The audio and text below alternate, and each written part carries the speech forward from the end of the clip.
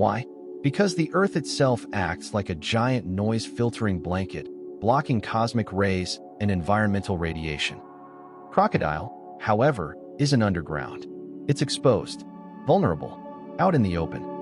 You might think this makes it unsuitable for serious dark matter hunting, like trying to sleep in a city square during rush hour.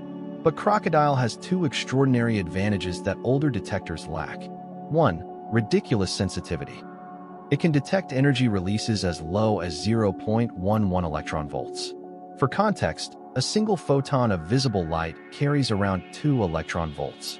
So Crocodile can detect energy about 20 times weaker than the dimmest photon your eyes could ever perceive. 2. Directional awareness. Its flat, ultra-thin geometry means it doesn't just detect a hit, it can sense the direction it came from. This is enormous, truly game-changing. Because dark matter, if it exists, isn't randomly moving around like dust in a sunbeam. It should flow through Earth like a slow river, coming from a specific direction as our planet moves through the Milky Way's dark matter halo. If Crocodile one day picks up signals from that direction, the story changes.